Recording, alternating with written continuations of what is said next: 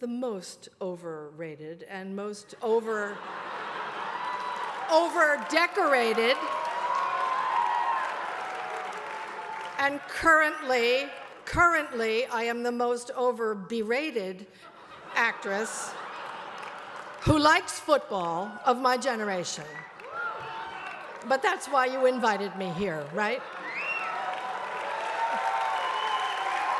The weight of all my honors is part of what brings me here to the podium. It compels me. It's against every one of my natural instincts, which is to stay the fuck home.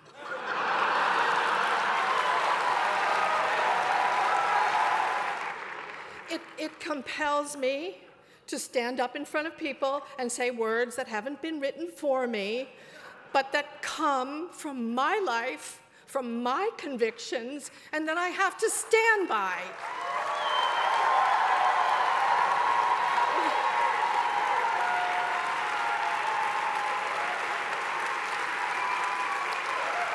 Because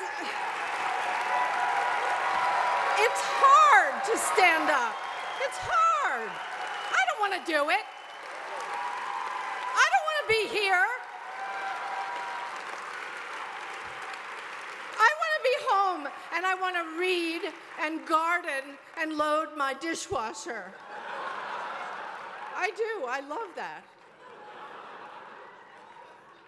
It's embarrassing and it's terrifying to put the target on your forehead, and it sets you up for all sorts of attacks and armies of brown shirts and bots and worse. And the only way you can do it is to feel you have to. You have to. You don't have an option. You have to. Stand up, speak up, act up. And we, Americans, have the right to reject the imposition of unwanted religious practice in our lives. We have the right to live our lives with God or without her, as we choose. There's a prohibition in this country against the establishment of state religion in our Constitution, and we have the right to choose with whom we live, whom we love, and who and what gets to interfere with our bodies.